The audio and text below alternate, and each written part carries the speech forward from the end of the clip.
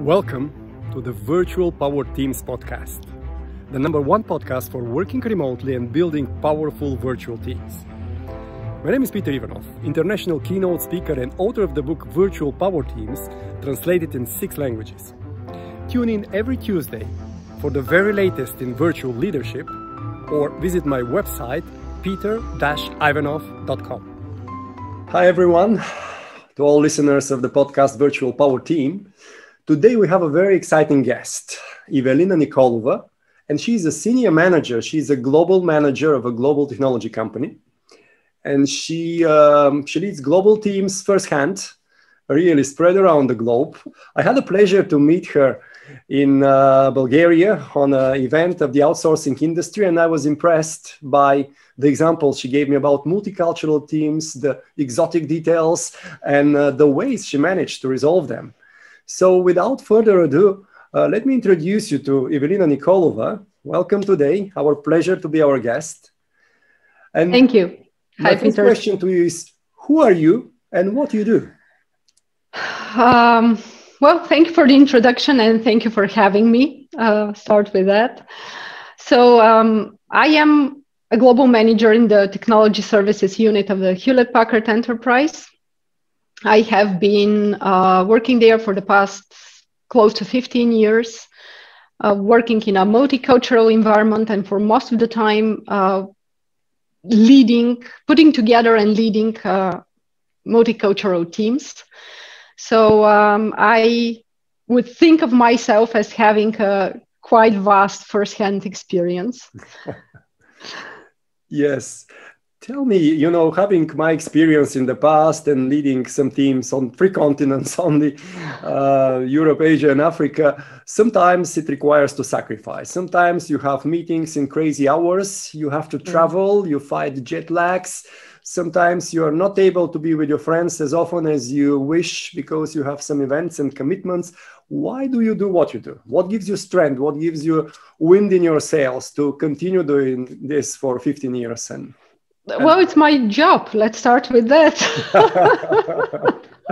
Pragmatic. What else?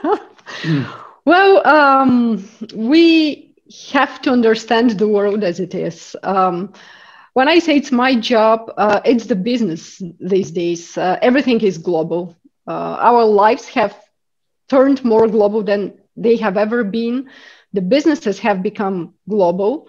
And we are not only talking global markets here, but also global human resource. Mm-hmm. Why is that? Because when you have, for example, customers in specific markets, you would like to have people working with those customers that are close to them, that can serve best their needs. And when you set operations in those countries, you still have to make sure that the company directions are spread across all these units that are in individual countries, that everybody's on the same page, that you ensure that as a company, you provide consistent experience to your customers. So all this requires putting together, leading, driving international teams. Okay, so that's fair. So the global market requires global employee base because they could better address their needs. But personally now to you, what gives you strength on a personal level, to drive for this change? If there is anything that, if you have some setbacks or, the jet lag is kicking in, but you still have to be in your best shape, is there any secret? Well, secret is to be prepared for for what's to come, to know where you're going, to know the time difference, to be prepared for it, to have the right clothing for the climate and everything. But in general terms, it is quite fulfilling to interact with different cultures. And I'm not talking here only from business perspective, but from even personal human perspective. If you think about it, when we visit countries as tourists, we hear what tourists have to see and hear. When you interact with people, with real life people, Yes. you share their real life experiences, and you are no longer a tourist. You are then part of this world community, if I can put it that way. You understand what diversity there is in the world, not just of human beings and races and cultures, but also of opinions, attitudes, talent. And talent is as well very critical for every business, because you could use this talent, you can take it out of its local country box and you can use it at a global scale. And that's in fact the beauty of the global job. That you could have access to a diverse talent, you can have the best of the world. Yes. And you had this chance firsthand to work with people from Asia through Europe. Yes. So throughout my career, I have managed virtually every culture that is present or nation that is present on the business map. Starting from the cultures from the Far East, like Japan, China, Singapore, Hong Kong. I have had teams there and peers there, and then India, of course. That's a big place for setting operations as well, supporting the world. Going through the European countries and cultures, then British culture, German, French, Dutch, Central European cultures, and then of course Poland, Bulgaria. So yeah, going across Europe, and well, not to forget the friends from the United States and Latin America. So what's in the Americas continent. So I've touched personally to nearly every culture that's out there. And this indeed requires sometimes and quite often long days. So my days sometimes start at 7 a.m. and they end up as late as 10, 11 p.m. So it's not a 9 a.m. to 6 p.m. job, but it's very, very fulfilling. And if just long hours is what it takes, then I am willing to put the work and the time. It's really an honor to have you with us, having managed all possible cultures on the business map, as you say. What is, from your experience, the number one challenge in leading global teams? All right. Well, the number one challenge is to get the job done. That's the number one challenge of every manager. And the way I see it, every leader has two major tasks.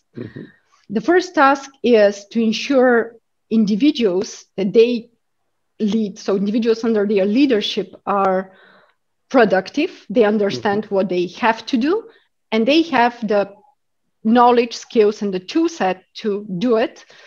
And the number two challenge is to ensure that those individuals, they work actively together to maximize the productivity and to deliver the result. Because the team productivity is not equal to individual productivity put together. The teamwork could actually be an outcome multiplier. And it's much bigger than the individual productivity put together. Okay. So, yeah, so that's a challenge. And with these objectives in mind, I would say the biggest challenge to get the job done and having productive team in multicultural environment is the language. And when I say language, I am not talking just the formally agreed language that we will exchange on. Well, in most companies, and in my company, that's English. So each one of us, or most people, are not native English speakers. So the language itself and the level of your ability to work with that language is different within a team. But I'm also talking all these different aspects of the language. It's the variety of accents that you're gonna get, for sure. But it's, to me, the most important aspect of the language is this socio-cultural bearing that the words, the phrases, even the modulation of the voice have. And in the virtual environment, in most cases, people are just a voice over the phone or a voice over Skype. We, since recently, have the beauty of video conferencing, but this was a modern technology just until a few years ago. So people did not have the luxury of seeing your body language. So to them, you're just the voice, and they would assess you, and sometimes they would judge you based on your language. They could think of you of aggressive or conforming. They could think of you as kind or offensive, agreeable or challenging. And that in many cases may not reflect your actual personality. It would be just a perception. So people have to be, and well, leaders, but also individuals in a multicultural teams have to be very mindful that very mindful of their language and how they sound. So from leader standpoint, the challenge is that, and how they overcome is in terms of personal productivity, to make sure that each individual team member, no matter of their level of understanding of the language, their background, and what they see as culturally acceptable or not, they understand the task in hand. They understand what they have to do. And if you're in a common setting with a team, you could explain to everyone what needs to be done. And I can tell that people may get that differently. So you'd ask, of course, whether everybody knows what they need to do. Everybody would say yes. But in many cases, and particularly, well, more often in Asian cultures, they would say yes, but yes does not necessarily mean yes. They may not have fully understood. The Western cultures would ask follow-up questions that will not shy away from follow-up questions just to make sure they understand. But for Asian cultures, they would refrain from asking too much questions, because that would mean that you have not explained properly. And they don't want to make you think that you're not good enough. So leaders have to be mindful of that, and just to make sure that they ask follow-up questions, just to make sure that everybody's on the same page, everybody understands the task in hand. And when then it gets to the team dynamic, a leader should get their team to work together with each other. Very often, leaders and managers are mindful that, the people, they have different dynamics. Some are faster, some are slower, and maybe the safest way and the way to be in the loop at all time is to channel every communication through themselves. But this is killing the team dynamics. So my approach has always been for the people to work together. And people have this emotional intelligence. They are smart, they are intuitive. They find ways to get through the cultural challenge, to get through the cultural specifics, and to develop this emotional sensitivity to speak to each other in appropriate language. So at the end, we not only get the work done, but we develop this team spirit, this support structure, and people start to collaborate in much better manner compared to if you, their leader, channeled everything through yourself and keep control of everything. So to me, that's in fact the biggest challenge and how I address it. Yes. So thank you for the rich kind of mentioning so many different aspects and tools. And you mentioned at some point in time that one of the key roles of the leader is to make sure that 1 + 1 + 1 is much more than 3. And the more numbers, you have a team productivity. What would be your tip, particularly in a multicultural environment? You said if you set the right tone, people would find a way to speak to each other. But is there anything specific that you could do to ensure that, particularly in a multinational teams, 1 + 1 + 1 is bigger or much bigger than 3? Yes, and when we put teams together, we don't, of course, consider only their cultural background or the scope of customers or work they are supposed to do. We have to make sure that they get something out of it, out of this engagement, out of this team, if you will. That they will come out of it better, smarter. They will have more opportunities. So when we put together teams, we select them in a way that they are not alike. They have different skills, and they have the ability to learn from each other, even if starting from a common base, and have gaps in their knowledge. Through working together, they enrich their own experience. And when you get smarter, when you start having access to more information, to more insights, your bubble grows. And when your bubble grows, your touch point to the world become more. You start generating more ideas, and it's like a snowball. It grows, and at the end, you've started with scope this big. You had this idea. At the end, it turns into something big and powerful and fantastic in most cases. Excellent.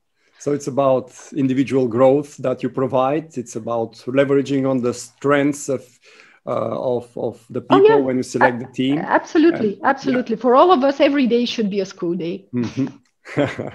The listeners know from Virtual Power Teams the way that everyone is a star, and we discover the natural strengths and talents, and we amplify it in a team through the common goal and supporting each other. So this is pretty much in line with what we said so far. Tell me now, what is the most exciting first-hand experience that you had with some cultures that you worked? Most exciting, oh my God, there are so many in this category. So every experience, every experience is exciting. There are some funny experience and some memorable experience. So maybe I can give examples in each category. So fun experiences. At the beginning of my journey as a leader of international teams, I had been assigned a team in Shanghai, China. And it was an already set up team of individuals. They were at the time material planners, because I was in charge of the planning and supply chain management of the company I was working for.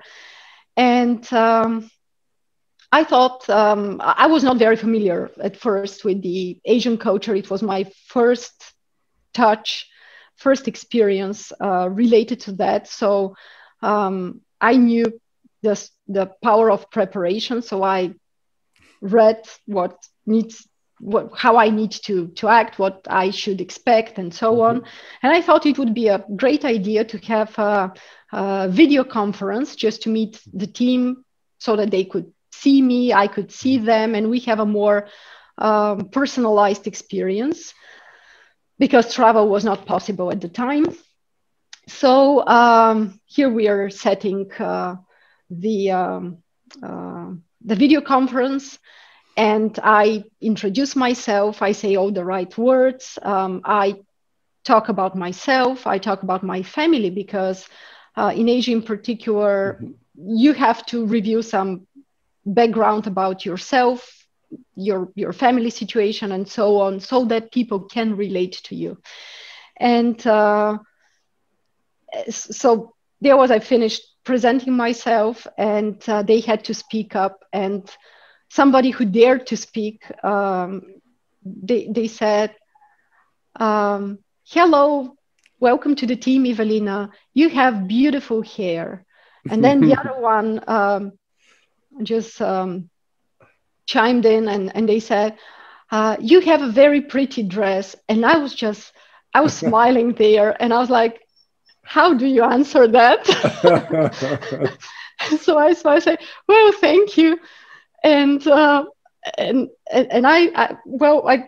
tried to get out of this situation, said, what are they doing?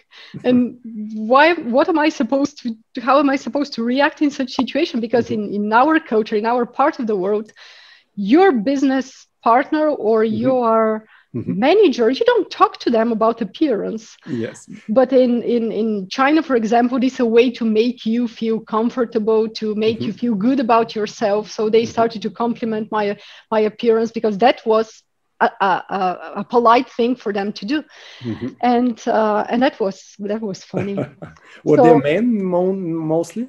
No, it was the girls, in fact, who started. But still, it was quite awkward for me. And I have another experience which was funny as well. And in this situation, it was not just me who screwed up. It was everyone from the Western world. So we were visiting Japan. We were meeting their business partners, and we were on our side a group of people, maybe 4 people, including myself. The rest were all Westerns. And so we were visiting Japan, and we have been given very precise instructions how to behave, how to greet, what outfit to wear. So we have received every instruction possible. We complied, of course. So we are going there, entering a room, a meeting room, and sitting on the meeting table. And each of us had assigned seat. So the boss, the most senior in our group, should sit at the front of the table, and then next to him should sit the next in line in the hierarchy, and then in this order, the rest. So, and if people are at the same level, but they are men, they should sit closer to the boss, and the women should sit farther from the boss. So we sat on our assigned seats. And I realized in a moment that I am sitting just under the air conditioning vent, and I was freezing. So our manager, who was an American at the time, so he was sitting at the farthest side of the table, and the air, the fresh air wasn't reaching him. So he noticed that I'm cold, and he suggested that we swap seats. And said, yeah, sure, thank you. So we stood up and started to swap seats and to rearrange the order in the table. And the Japanese people, they panicked. They said, no, you cannot do that. Said, no, we're okay. We'll just change seats, because we explained why we are doing it. And they said, no, you cannot do that. It's not how it's done here. I said, oh, come on. I simply cannot sit. And we expected a long meeting. So I said, I cannot sit 2 hours under this air conditioning. I will not be functional tomorrow.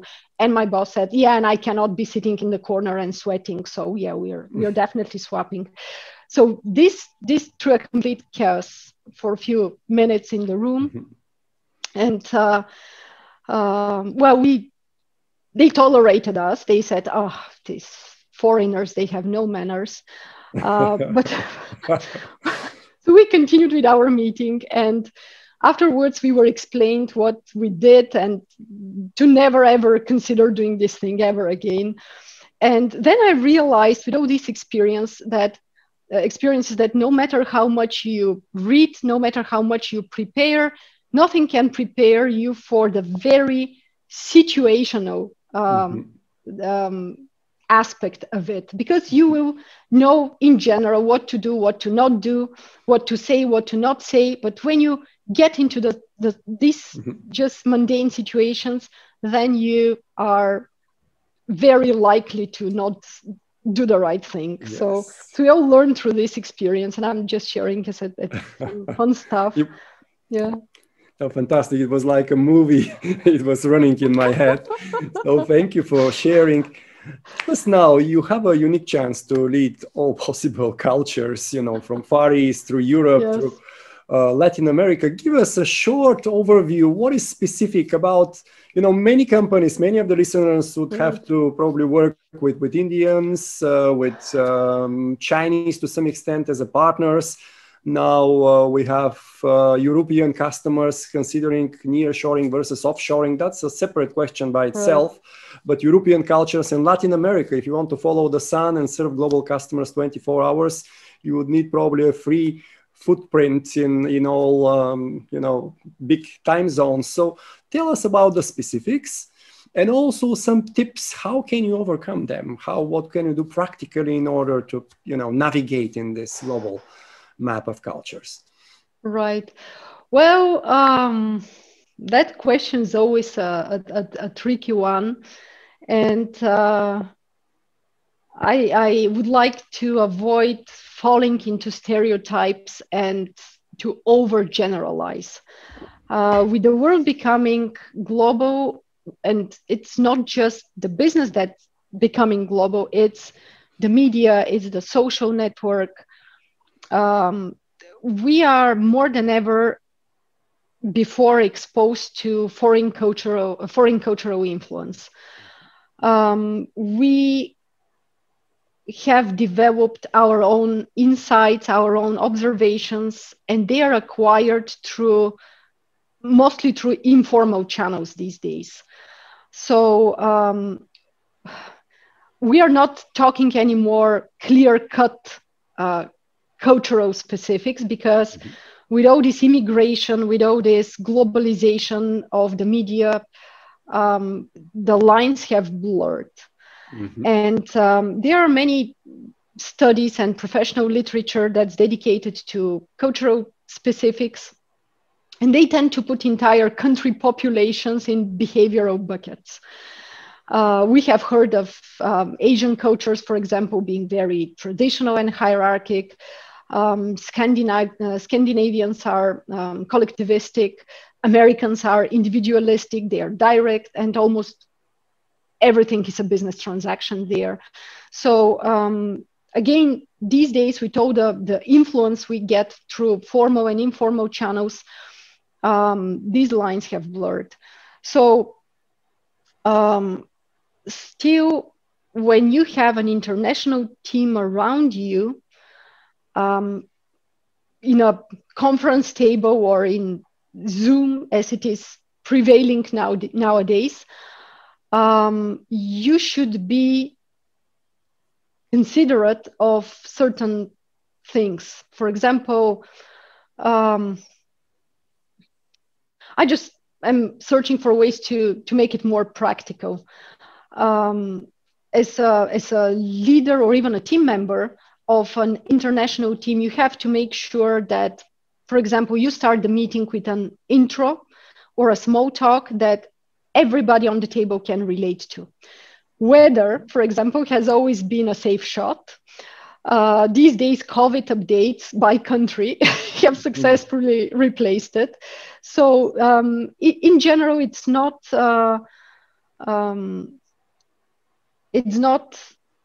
strange thing that we all talk about that. It's because everybody on the table can relate to these particular topics, and you will not have anyone behind not knowing what to say. So make sure you start with that. Then one has to make sure that they encourage their team members from Japan and China to speak up, as they may be shy to express their own opinion in front of everybody. Usually these cultures are much more, in a way, careful about what they say, and they rarely talk without being asked. So you have to be mindful of that. You have to be ready to cut off the team members from India when they talk too much and they try to dominate the conversation, because over there, it's in a way, it's cultural to become to make yourself more visible.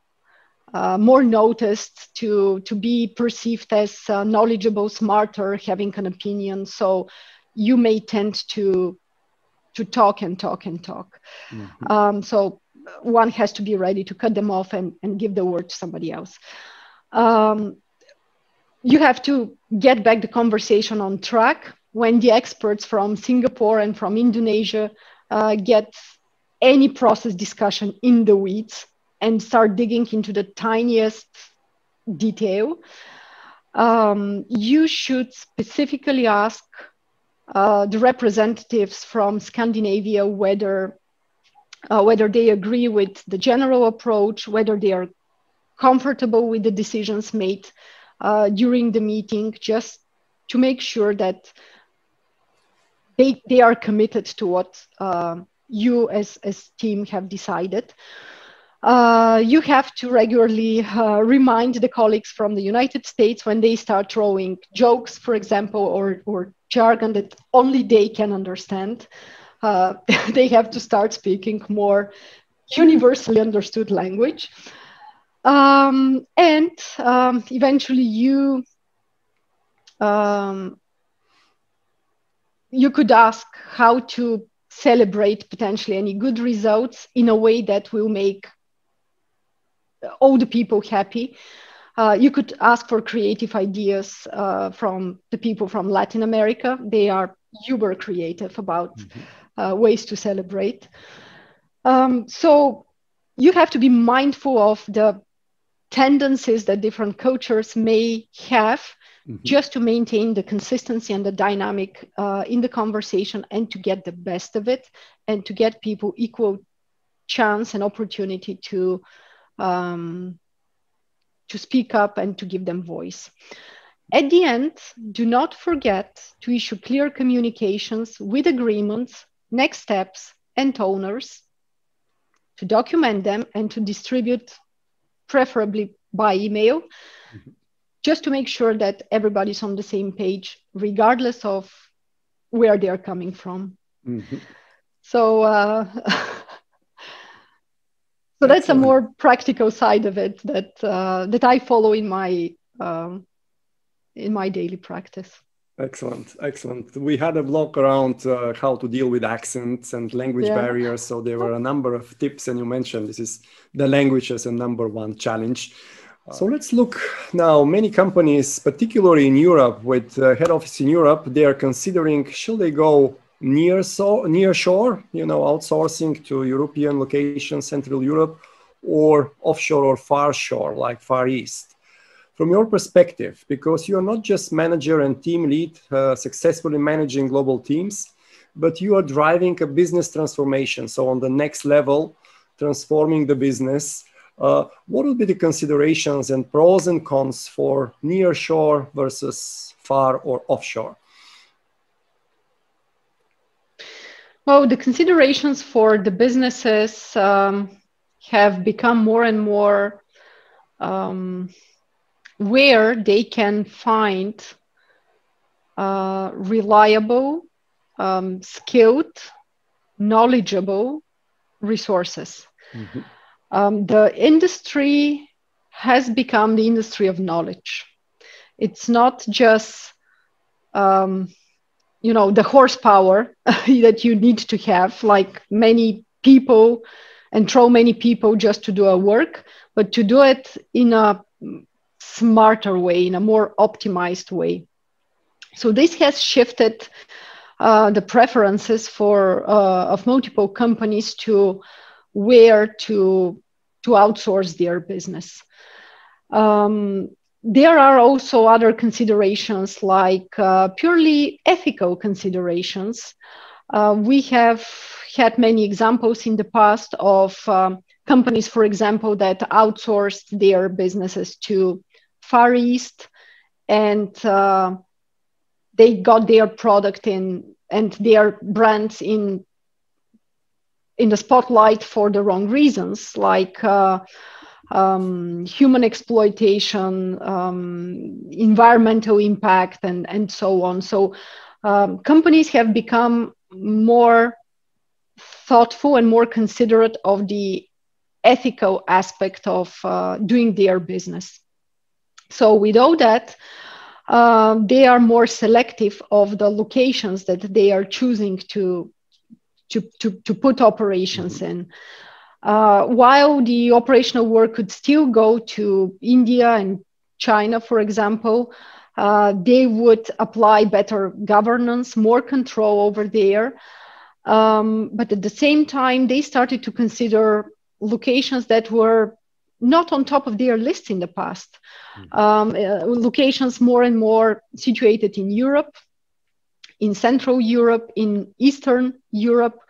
Why lately? Because more and more there we have young, talented, and very educated workforce. Workforce that has good cultural experience as well, because now young people can easily travel more than any time in the past. They are usually very technologically savvy. They have good education, they speak good English, and at least one or two other foreign languages besides their own. So all that put together made locations like, for example, Czech Republic, Poland, Romania, Bulgaria, more attractive compared to they have been 20 years ago. And more we see shift of activity from Far East, where you have no choice but having to manage extensive workforce, putting night shifts in order to be able to cover the globe, deal with huge people turnover. You could still do that if it fits your agenda at the end of the day and your business model, but more and more companies are now turning towards nearshore locations that are more familiar, more close, easier to travel to, easier to communicate. And in many cases, even they have geographical and also cultural proximity. Excellent. So let's be a bit more magical here. Is there a secret? Do you have a secret to lead global teams? Something that is your kind of special power or special advice? My superpower. Secret probably is not a secret. It's my personal philosophy. So my personal philosophy for building and leading strong and successful cross-cultural teams, it consists of few fundamental rules. Number one rule is do not see race, color, or background. Treat every person as human being. Understand what is important for them, what matters in their lives, what makes them tick. Rule number two is be open, transparent, and fair. The more you present that, the more you will receive the same back. People will open up, they'll start sharing more. With that, they'll give you more feedback, more insights that you can utilize to become a better leader. Rule number three to me is encourage people to collaborate effectively.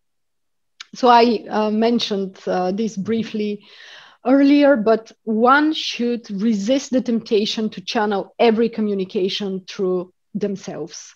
Yes, you are on top of everything. Yes, you know what's going on at any given moment, but this removes the autonomy from the people. This makes them less thoughtful, less proactive, and more reactive, less insightful. And at the end, it creates more work for you, and it creates more limitations to the team rather than unleashing their potential. And the last rule, so four rules. The last rule to me is give everyone in the team equal opportunity.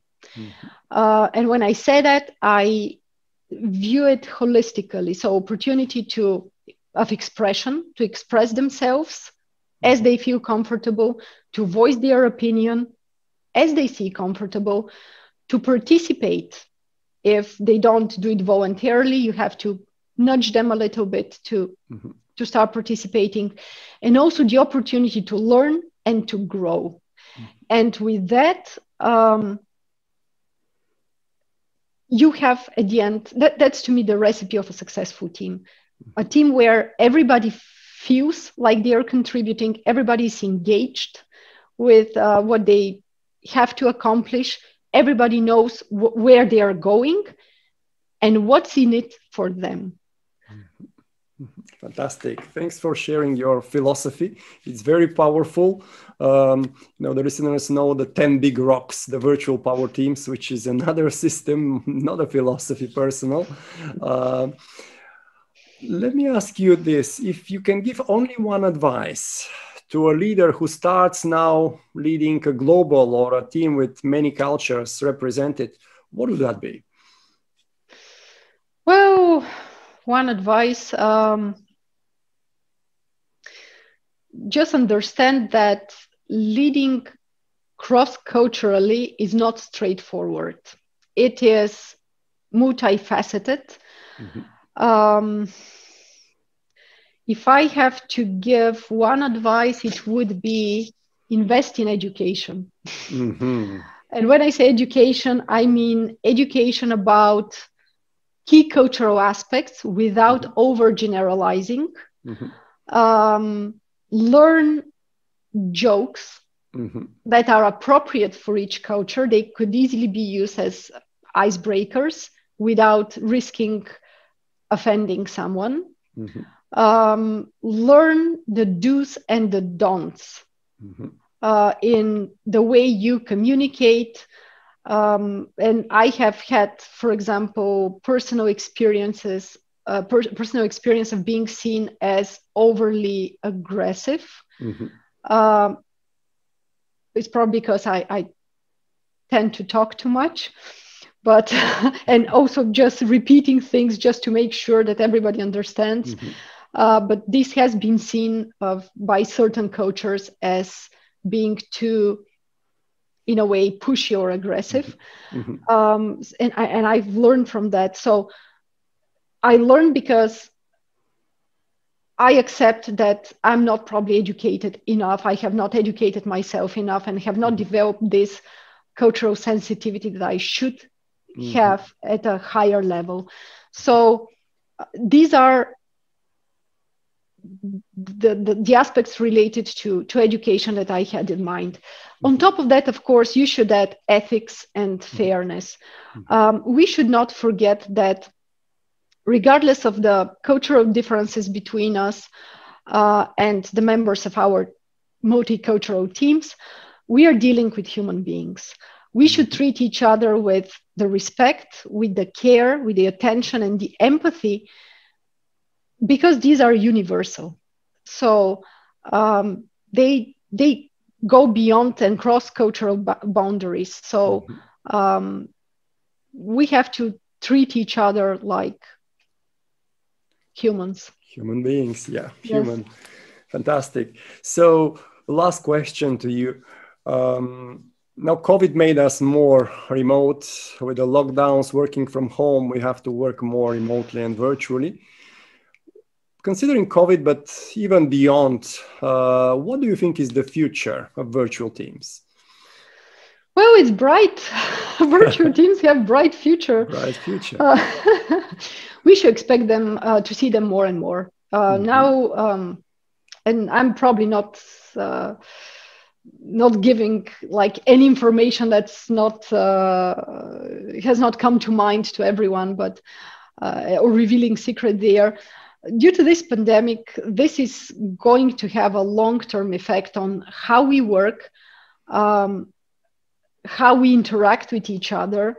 We have started and will continue to experience virtual teams on international level and also on local level. Mm-hmm. So every team that was previously local, we used to see them in the office, has now turned into virtual team.